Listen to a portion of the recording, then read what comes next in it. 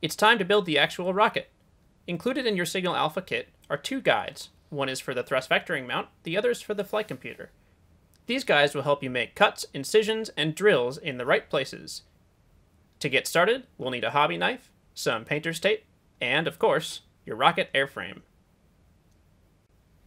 To start, we'll peel off some tape and rip it into many smaller pieces.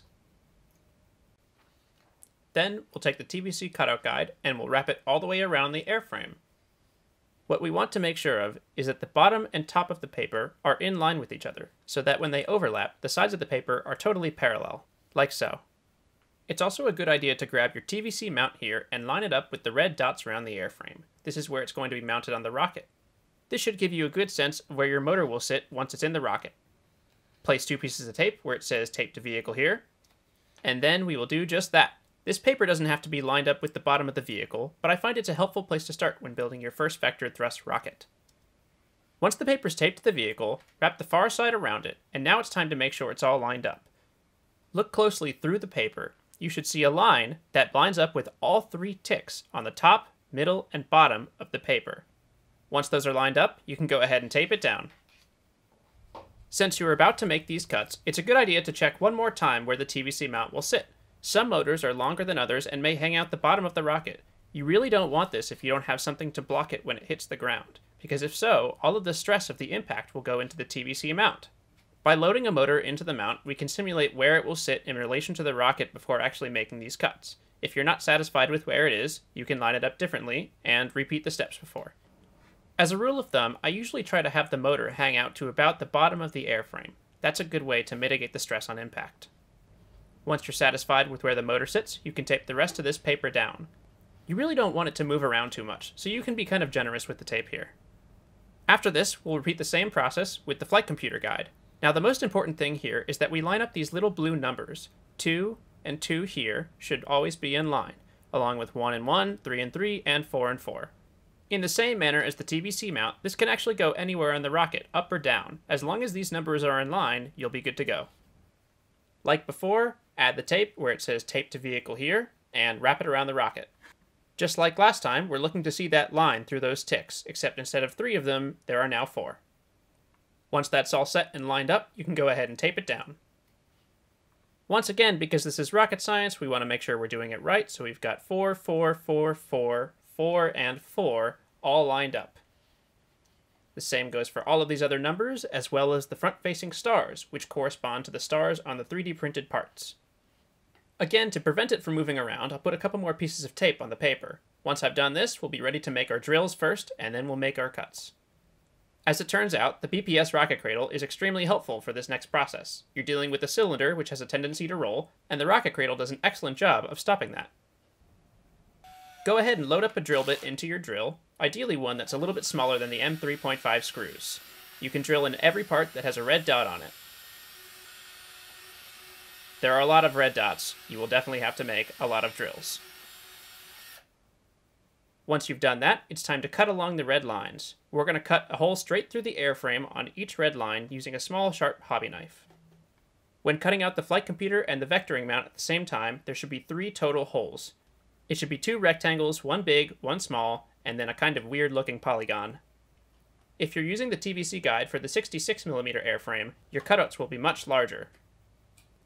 Once you've made your cutouts, and you're sure all the drills are done correctly, you can remove the paper. Your airframe is now ready for avionics integration.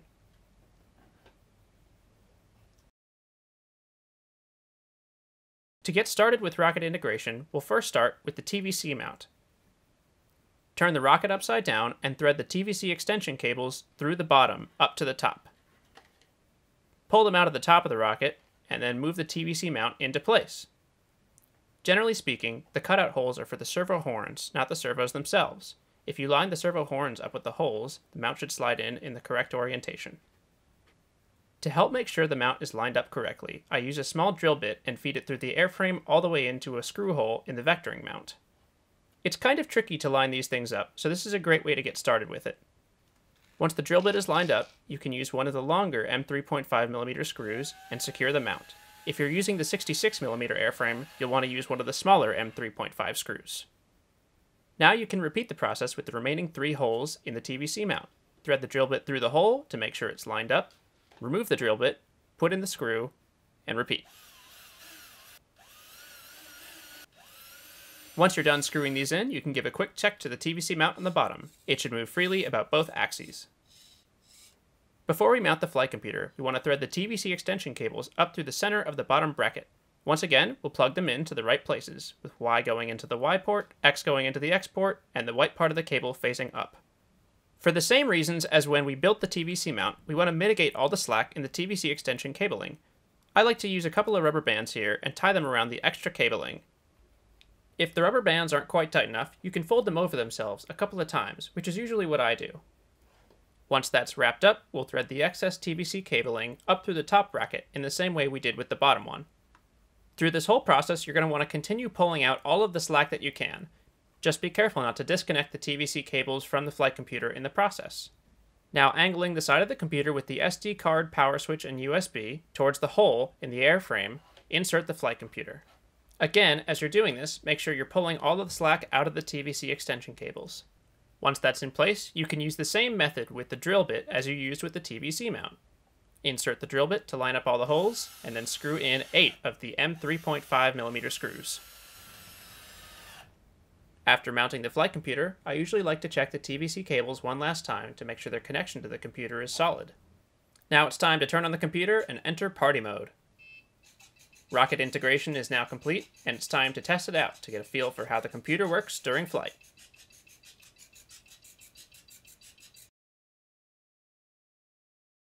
To get a good feel for how the rocket functions during flight, let's start by opening up the configuration file on the microSD card. Scroll down to the part that says X-axis PID values.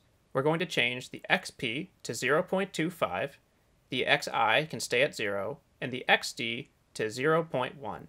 We'll do the same for the Y-axis PID values, and in almost every case for every rocket, these values should match up exactly. Now we can scroll down just a bit, and we'll turn party mode off, again by switching the 1 to a 0. Save the file, eject the card, and let's put it back into the flight computer. While holding the rocket upright, turn the flight computer on and let it move through the startup procedure. When the green light flashes, we'll be in the pad idle mode and we'll be ready to fly. We'll simulate a launch by lifting the rocket up very quickly. The TBC system is now active, and you can observe this by moving the rocket back and forth on either axis.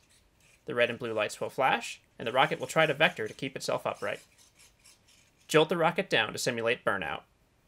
The lights flash on and off for a second, indicating that the rocket has moved from unpowered flight through apogee. When the red light turns on, the rocket will start moving flight data from the flash memory on board to the SD card. When that is complete, you'll hear the following tone. With the red light on once again, this means the data is now being erased from the flash memory, which has a faster write time and is far more reliable during flight. We have to clear the flash memory at the end of every flight to make sure that when you turn signal alpha on, it's ready to launch almost immediately. If data fails to move from the flash memory to the SD card, signal alpha won't clear the flash memory, and instead will do it at the next startup. This can be especially useful in the event of a hard impact, where the SD card may be accidentally ejected before the rocket has time to write all the data to it. As you can probably tell, this process takes a little while. It usually takes between 30 and 45 seconds. Which should come up right about now. Once you hear these beeps, you know that signal alpha can safely be shut down. So that's what we'll do, and then we'll turn it back on to simulate a different scenario. During this flight scenario, we'll simulate an abort by jolting the rocket to the side just after liftoff.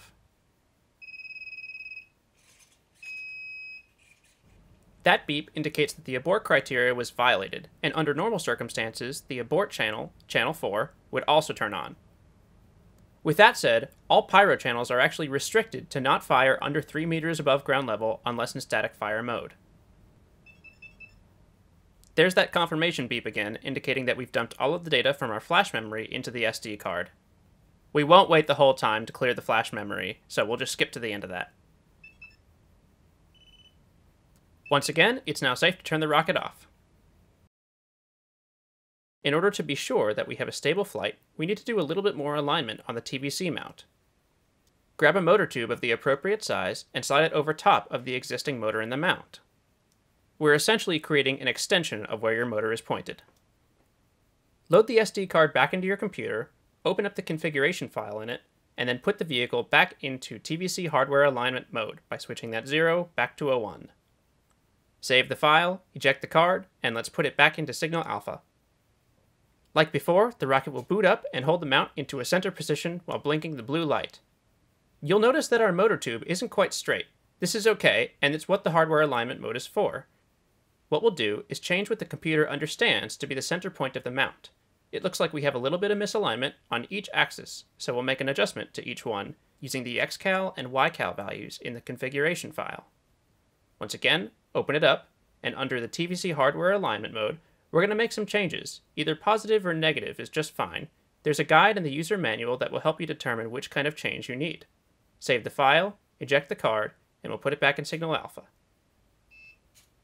You'll notice that our changes have made the mount much more straight and in line with the rocket's airframe. Now the rocket understands this to be its center position, just through those small changes that we made on each axis. If you roll the rocket around, you should basically see no horizontal change in your motor mount tube. It may be worth doing this a couple of times until you feel your mount is exactly centered on the rocket's airframe. Every bit of precision we can get is better for the rocket.